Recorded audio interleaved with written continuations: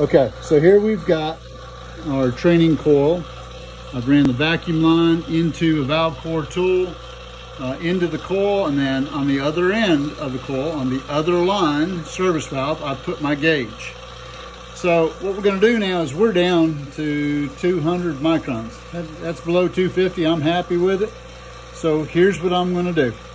I'm gonna go ahead and isolate the vacuum source, turn my alarm on, and it is on alarm high. It's got a timer there. Okay, I'm leaving this open. I've had people ask me why I do it this way sometimes.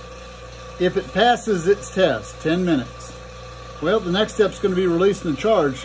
I'm sort of OCD, so I would shut this off so that the charge never comes out of the system, making its way in, carrying oil, nastiness, refrigerant to the sensor in my gauge. And it just keeps me from having to clean them so often. But I'm going to go ahead and pause this and come back in a few once we can show we've passed or not our 10-minute test. Okay, see you. So I got talking, I got distracted. Didn't come in here when my 10-minute timer went off on my phone, but check it out. We've gone past 10 minutes and we're only at 582 microns. So what I want you to do, get a picture. Okay, great.